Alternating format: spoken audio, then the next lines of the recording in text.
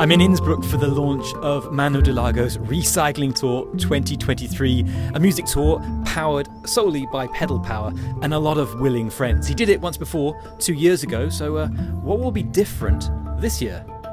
Well, we're going from Innsbruck to Amsterdam, so this time it's an international tour. I'm really excited about like cycling through different countries, lots of bigger cities this time, so there will be Munich, Cologne, Frankfurt, Rotterdam, Amsterdam and so on. So it'll be a bit more urban, international, and also I think it'll be nice concerts.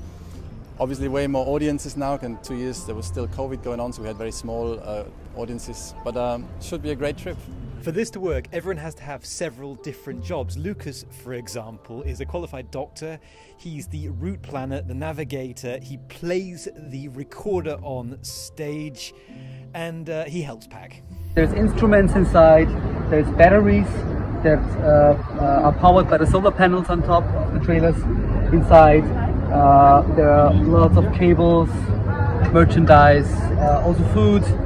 So tools for bike repairing, so it's really everything you would think of you would need for like being on tour with a bike for 4 weeks. All powered by the food you eat. Yeah, sure.